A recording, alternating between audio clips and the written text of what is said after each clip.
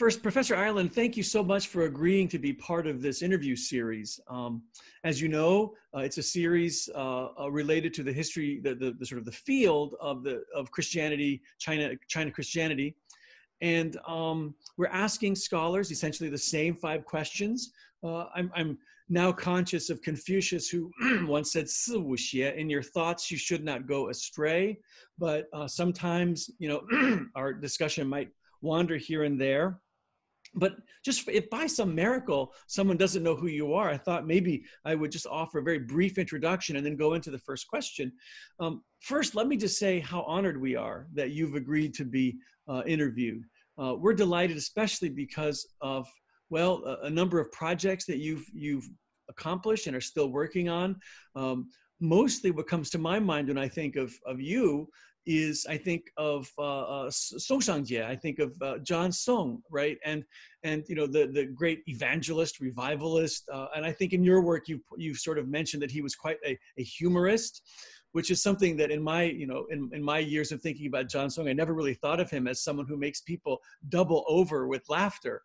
And then of course we're really happy about your recent book on John Song, and it's a book that's not on my shelf yet, but I can't wait for it to be and to read that. And then also you are you are a pioneer in this digital humanities project that several of us feel completely incompetent to even attempt. But you've produced this Chinese Christianity posters webpage, which is just astonishing, and I have heard so many rave compliments about how it's opened up new vistas of research for us, given a visual dimension to how we think about our scholarship. But then again, I think I'm going on even longer than I had hoped to. Our point is to hear from you. So let's just go into the first question then. And the first question is, what brought you to the field of China Christianity studies? And then maybe if you want to add to that, why are you interested in the particular topics that you've been attracted to? Yeah. Well, first, thanks so much for inviting me into this conversation. I'm the one who feels honored and flattered. It's great to be with you, Professor Clark. The question about how I got into this, it goes back to 2001. I was living in Taiwan, had a great opportunity for sort of language immersion and a chance to really get involved in studying more deeply Chinese history and culture. And Taiwan, in many ways, stole my heart. But while I was there, I also had a lot of opportunities to travel in the mainland. And it felt like I was entering a parallel but very different universe when I would get off the plane in the mainland. And particularly, I'm thinking about the Christian universe. Christianity in Taiwan, it has a distinct vitality. I don't want to shortchange it in any way, but it is a little less than maybe 3% of the population. It's sort of developed a clear sort of class consciousness almost, identified with a certain population in Taiwan. And when I would go to the mainland, the people were so, the way they spoke and talked about Christianity was just very different than what I would hear in Taiwan. And it became very interesting to me. I was very curious. My first exposures to 3 self churches, or the registered churches, were very different from what I had come to expect, kind of probably being reared in particular anti-communist propaganda in the United States, and come to expect that this couldn't be a real church. It would just sort of be a front of the government, but to discover, wait, this has more life and vitality probably than my churches in the United States. It was very exciting. And so all of that raised lots of questions for me. And then particularly the type of Christianity that I was experiencing and running into when I was in mainland China seemed to have this still a high revivalistic impulse to it. It seemed somewhat familiar to me. But it was everything I was seeing and encountering was happening so quickly. And the speed at which things were changing between my visits were happening so fast that I felt like I had my face up against something so close, almost my face jammed up against this Christian experience in China, that I couldn't see it. It was just a blur. I knew it was there. I was running into it, but I needed to step back to see it. And so that's really what then prompted me to decide to work in this area of Chinese studies on particularly Chinese Christianity, to try to get a grasp. If I could just get enough historical distance, maybe I could see and understand a little bit more what I was experiencing. What comes to mind as you talk about that is I think most of us who've been to China have experienced a similar kind of juxtaposition between, of those of us who've been to Taiwan and China, this similar juxtaposition, but also this idea that there is a vitality in the Christian communities in China that even as an American, right, I seldom see that kind of vitality. And thinking too about how people like Watchman Nee and John Song.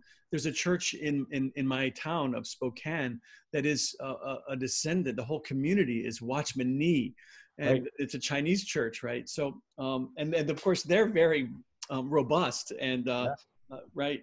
Well, then I guess also, you talk about how you get into the field, and clearly you've done a tremendous amount of research in art, posters, and John Song. Have you ever had a particular moment that you might describe as a eureka moment, or a moment that where while you're doing your research, it sort of reframed or redirected the way you think about the topic?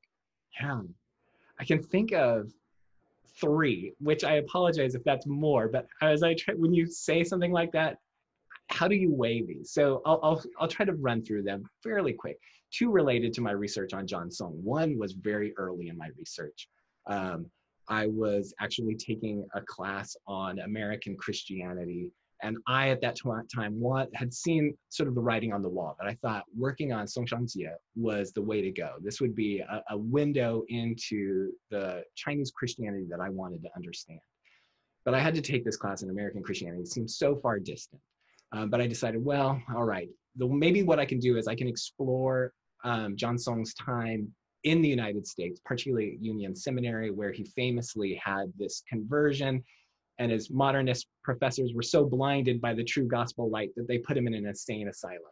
And I thought, I want to understand what happened there a little bit more. And so I had contacted Union Theological Seminary to see if I could come down and visit, look at his files, and they said, well, you can visit, but we don't have any file.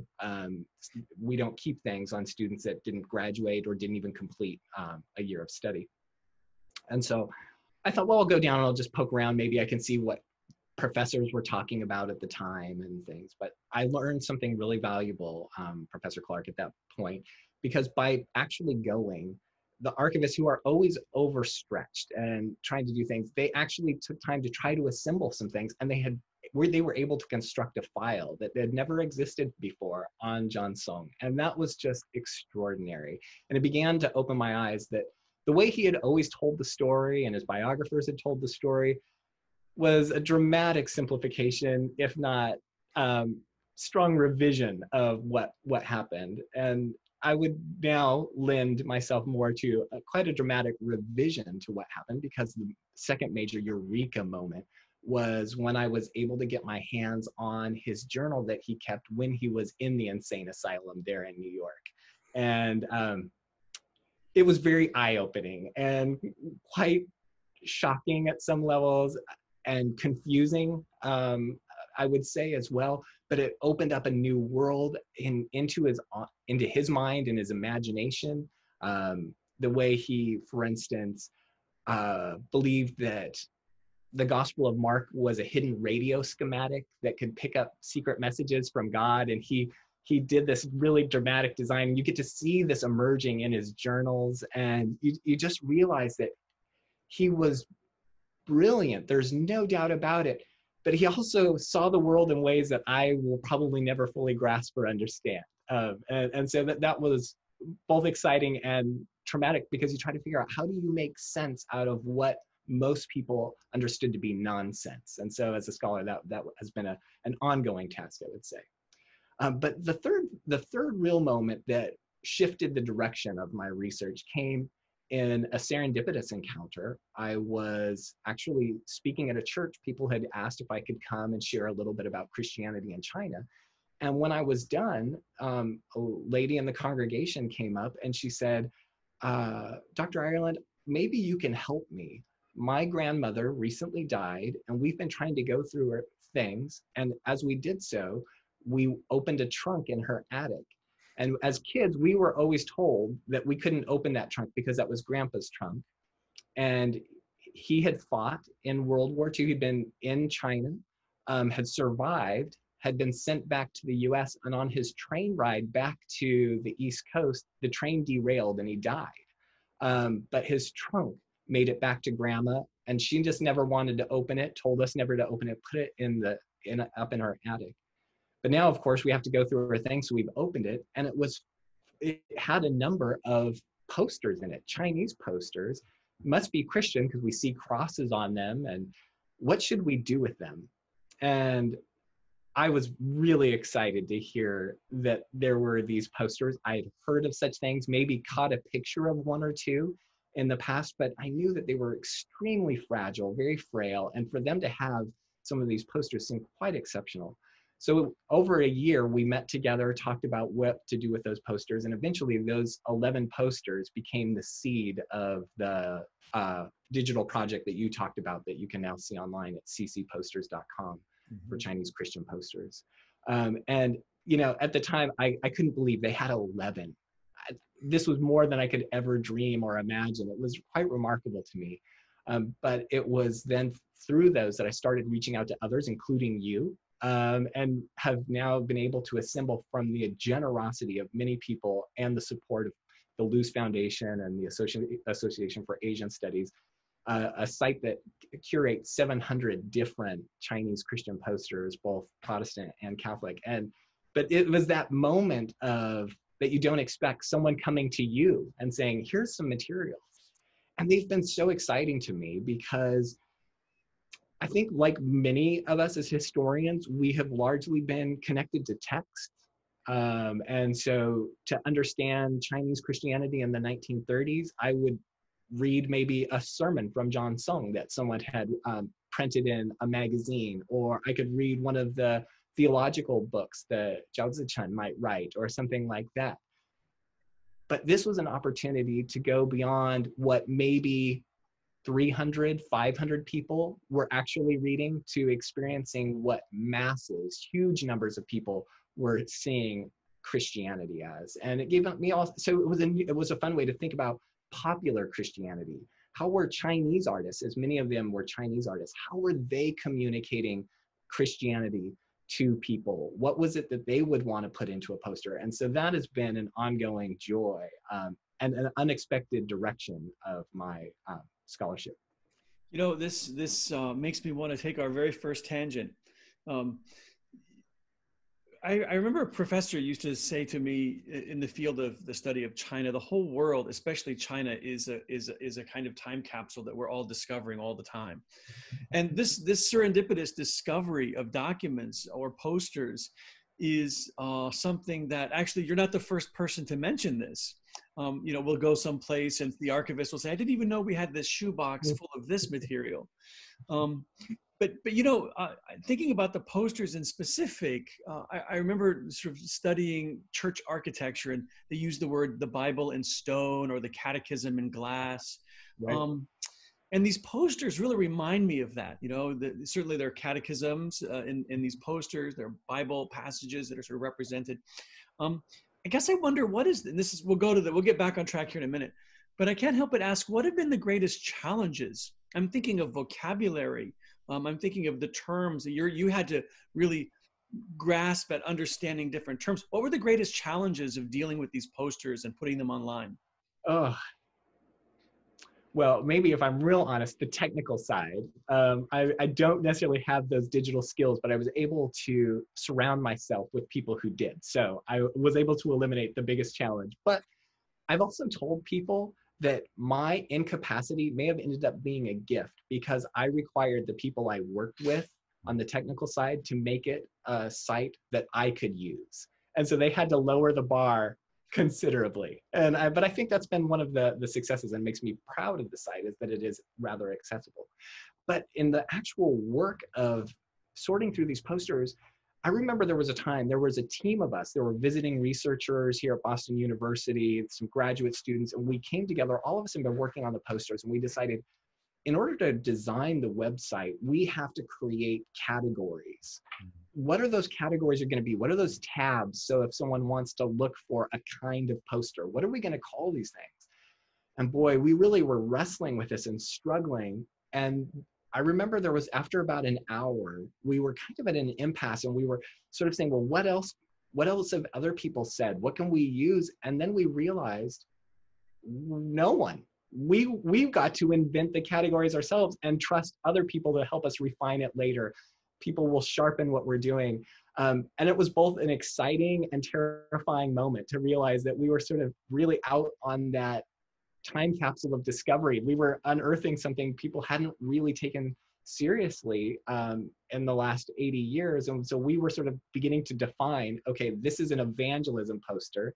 This is a Christian instruction poster, or this is just a biblical story poster, whatever label we might come up with. That was a fun frontier moment, I would say, for us. One interesting thing about that is that often when scholars create these nomenclatures, as an avant-garde kind of project, those nomenclatures end up sticking. So it's interesting that the work that you've done on that probably will create almost a way we think of it of images in a canonical way. Right. Well, so let me just move to the third question then, and the question is if you could recall a particularly meaningful moment that you've had while researching in a certain place. Some have selected China, some have selected an archive someplace in the U.S. Right. But do you recall a specific experience that you've had that was meaningful while you were sort of on task as a researcher? I do. There are a number, but one that has always sort of been special. It was just such a unique kind of experience, was actually when I was in East Malaysia. So on the island of Borneo, I was working with a Chinese community there where John Song had visited, and they knew I was coming, and I was coming to work in their archives, and they had a theological college that had a nice little collection of some manuscripts and some histories that I was very interested in. And they had suggested I come for a week. And so I did that. And they took such good care of me. I was picked up at the airport. I was ushered around. I was taken to all these various churches where John Song had spoken. And it was all very exciting. And I was very grateful for their generosity as hosts. But I kept saying, when will I have a chance to see the material?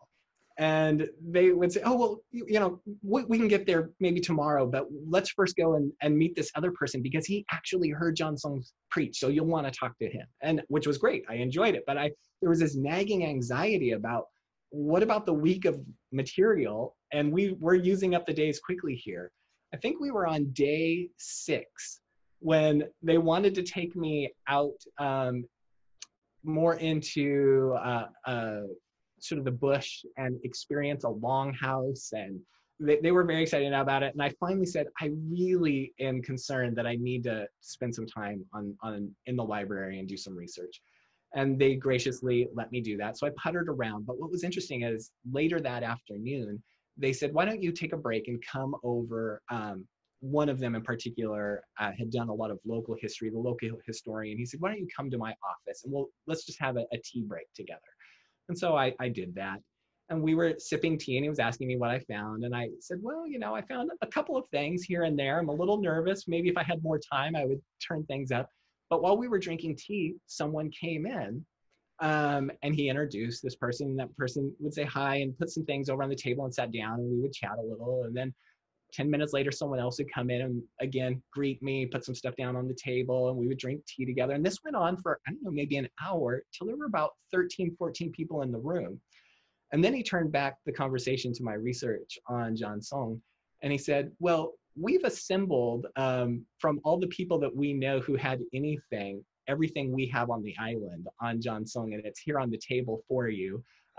We've also this has all been photocopied, so you can take it all with you. These are photocopies We've just enjoyed having you here on the island, and it was amazing. It was one of the richest archive resources, and I did nothing for it. It was just this gift of generosity from an amazing group of people. It sounds like you've had the gift of having people in a way do your work for you. I mean, and I don't mean that in a pejorative sense, but an archivist who compiles a packet, islanders who compile documents and photocopy them for you. Right, right. Oh, it's been amazing. I owe everything to so many people, as most of us do, I am sure.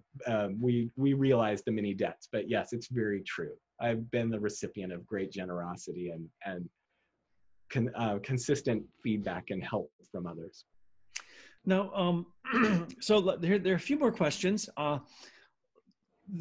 We've obviously we're most interested in hearing from you about yourself and your own experience and your own life in the field, but we've asked everyone to talk about another scholar, to reflect upon maybe someone, another researcher in the field, and someone else who you may have a memory of that you think is important to the field. So I wonder if you have such a memory. This is a tough one because there are so many wonderful people who work in our area. It's just been an amazing experience. Maybe I'll sneak in a couple of short stories. One, my very first, was with Daniel Bays. I had come back from China and thought, okay, this is the direction I want to go. I want to learn more about Chinese Christianity. He was the only name I knew. And so I reached out to him. He at that point had just retired from Calvin, and he was extraordinarily generous with his time, with advice. And when he was traveling through my town, he even contacted me and said, let's get coffee together. And we had a wonderful conversation. And somewhere in that time, I sort of apologized. I said, I'm so sorry, I'm kind of clinging. I keep taking every question I have to you, but you're the only person I know who's working in this. And it was a confession of my own narrow limits at the time. But his response was so generous. He said, well, I hope one of my goals is to, with you, at least add one more person to the field. There was a sense of, we can always add, we can grow. This isn't territorial. There's plenty of space here. And he was just so generous with his advice and his welcome. And I've been always grateful to that. And of course, he's on my mind because of his recent passing. Yeah. And maybe for the same reason, that sense of exchange and sharing. Gary Tiedemann and I didn't have a lot of interaction, but I remember just a little bit how he without any sense of presumption, but as a graduate student, he sent me a little email and he said, I believe you're in Boston, and I think the Boston Globe has an obituary from, I don't know, 1954 of a missionary. She was blind and had a long career, and I would love if you would just pass that along for me. And it was wonderful in a sense to have that someone of his research standing and caliber, yet to say, hey, could you just do a short little legwork for me? And it was easy to do and fun to do.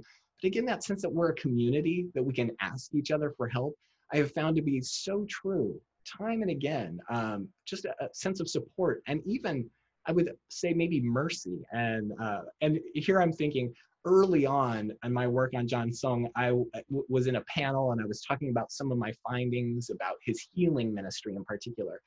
And our chair of that meeting was Lian Xi, who's now at Duke.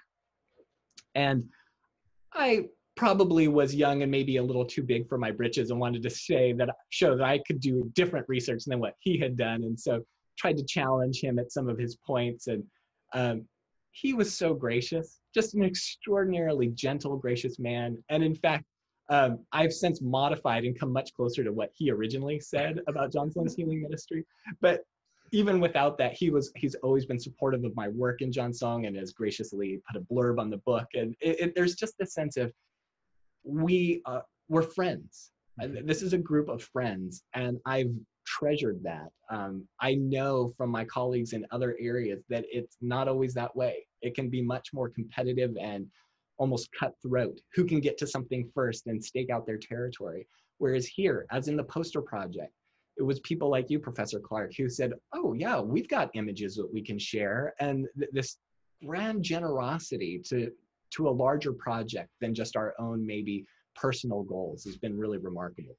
Right. And it's so interesting that you mentioned specifically Dan Bayes and Gary Tiedemann, because it was largely those two, the passing of those two great scholars, that inspired us to do this interview series. We thought, well, we better do this right away while everyone knows how to use Zoom.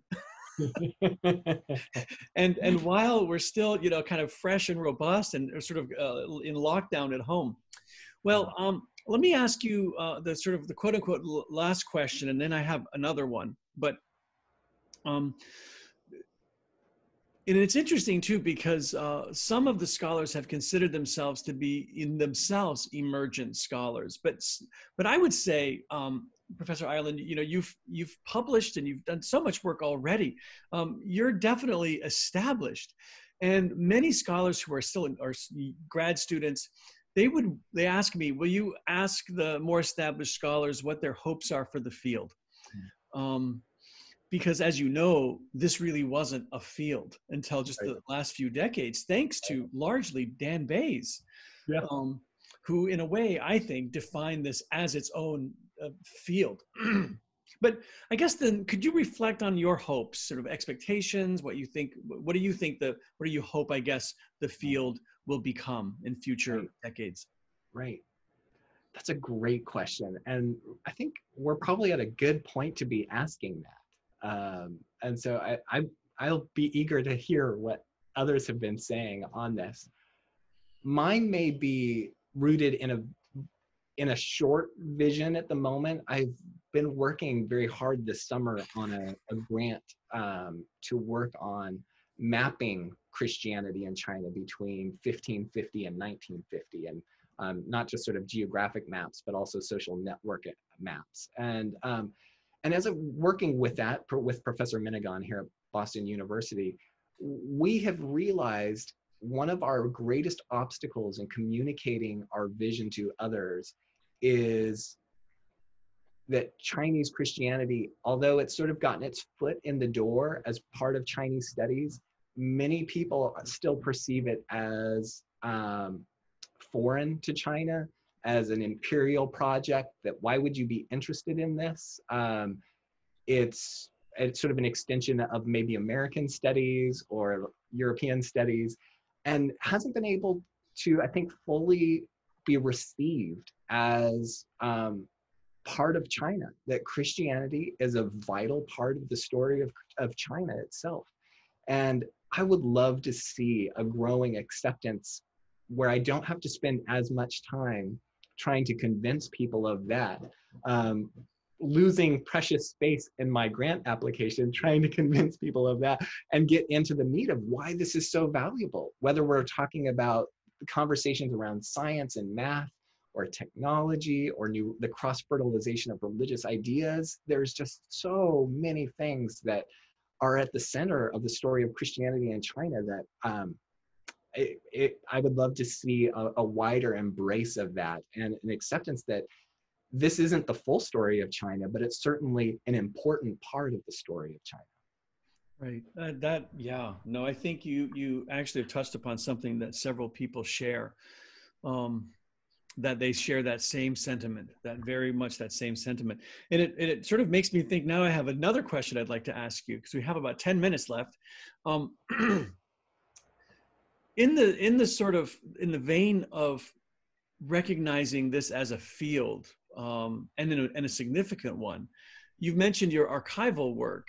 And I wonder if you've ever experienced, as I think many of us have, a realization that Chinese Christian or missionary archives contain an enormous amount of information that people who aren't interested in this topic are overlooking. Have you ever had that kind of thought or experience? Oh, for sure. It's just amazing as you work through these documents, how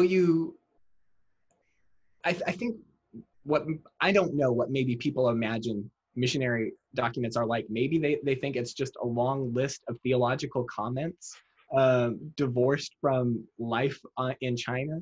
But what you gain are all kinds of pictures of daily life, um, social arrangements. I had the joy of uncovering through sort of missionary ignorance, they had stumbled into what one anthropologist has called sort of the community of women that often emerged in a village, and how they had unintentionally created an alternative space for these women who only had periodically been able to meet, usually around seasonal cycles of farming. The church was able to move that indoors and regularize it and give these women new sources of power. Now, the missionaries didn't realize it, but when you knew the anthropological literature about women and how they had already organized in villages, you saw how they were capitalizing on some of these Christian opportunities to be able to meet together, to resolve family conflicts in the village in ways that hadn't always been possible before, because they now had this building and sanction to actually meet. And so there's just so much more to understand than a list of theological ideas or how many people attended the meeting. You're learning about how what happens when something like a movie is first shown in China, or it just goes on and on. They're joy to look through these sources. And absolutely, I think that people, I'm finding, are starting to realize that these are gold mines, and that if you limit yourself, particularly if you're thinking from a Western perspective, to government, British colonial office reports, you are missing so much detail. You might have some nice numbers that you can throw in to talk about some statistics, but the day-to-day reality of what was happening on the ground, it's rich when you walk into it, like a mission archive. Yeah, how wonderfully you put that. I've often thought that there were more missionaries than diplomats in China. Right. And so the missionary archives are much larger than the diplomatic archives, but most scholars have only worked in the diplomatic archives, so they're missing the majority of the material. Absolutely. Well, let me ask one final question before we end here in just a few minutes, and that is, what next for you in your sort of professional, intellectual work? Yeah. Well, I hinted at it about this grant that I'm working on with Professor Minigan and a doctoral student here at Boston University, Alex Mayfield.